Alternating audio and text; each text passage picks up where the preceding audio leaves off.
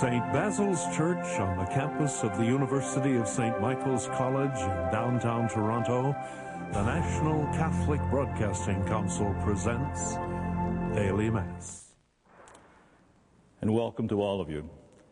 The televising of today's Mass is made possible by the contribution from two donors. The first is Mary T. McCarran from Antigonish, Nova Scotia, and she offers this Mass in memory of her husband, Leo, who died December 25th, 2003, and for her son, Gregory, who died 4 years ago today.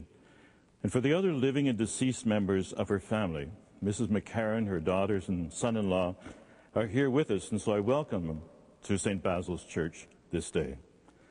The second is Annie from St. John Chrysostom Parish in Arnprior, who also lost her husband and a son.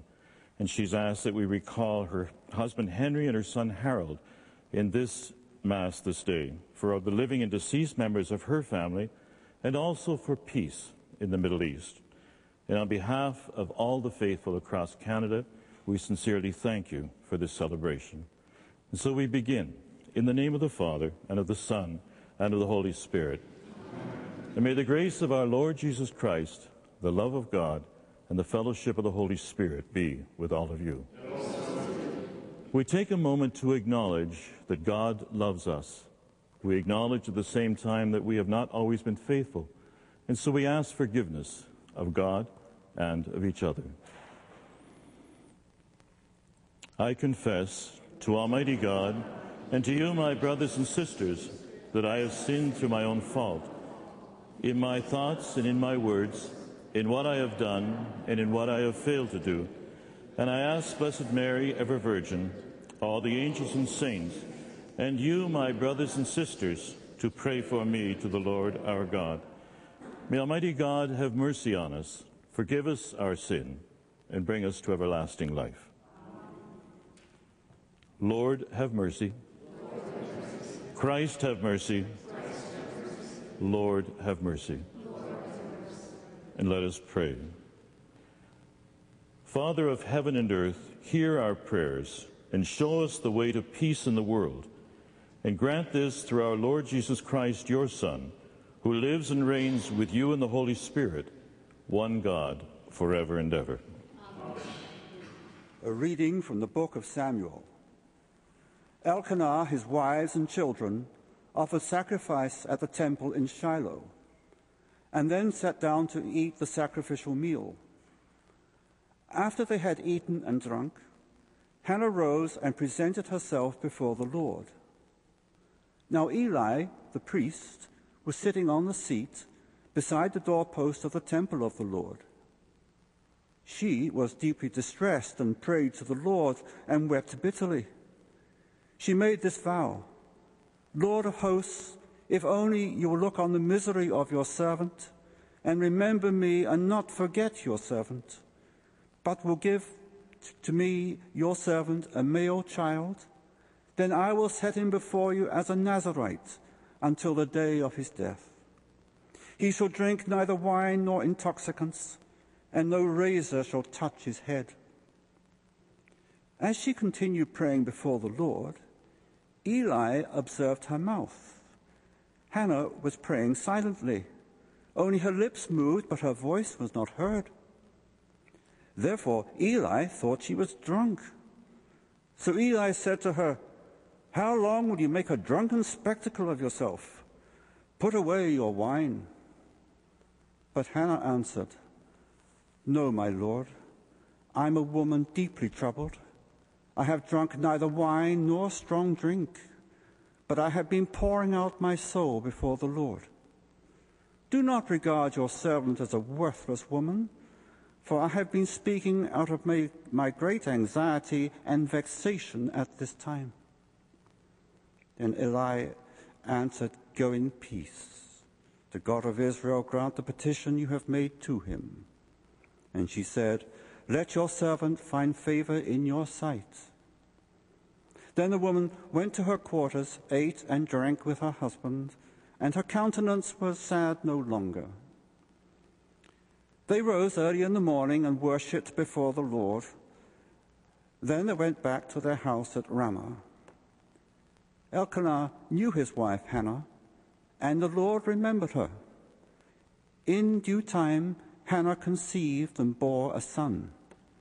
She named him Samuel, for she said, I have asked him of the Lord. The word of the Lord. Thanks be to God.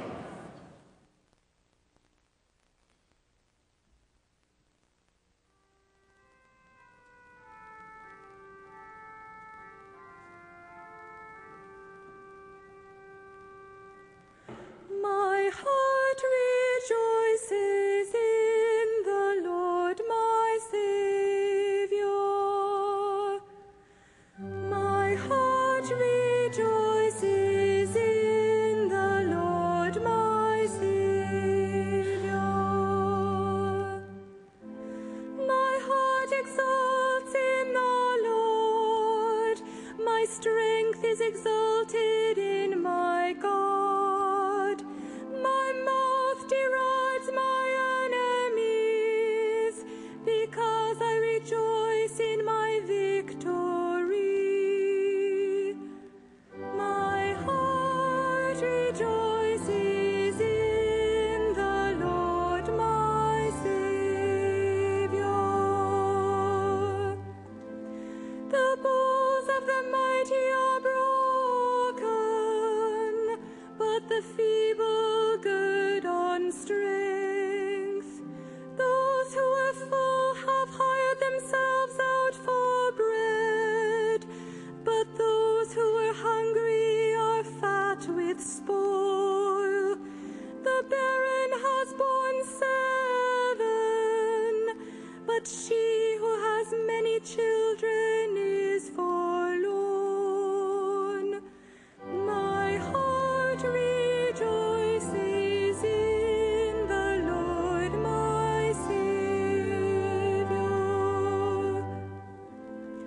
The Lord kills and brings to life.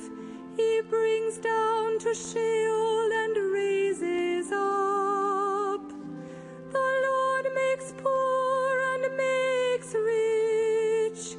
He brings low, he also exalts. My heart rejoices in the Lord, my Saviour. He raises up the poor from the dust. He lifts the needy from the ash heap, to make them sit with princes and inherit a seat of honor. My heart rejoices in the Lord, my Saviour.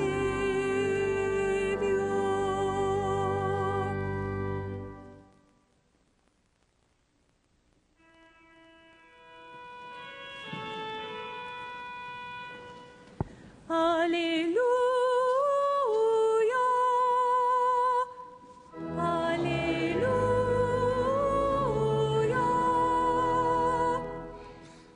Receive this message not as human words, but as truly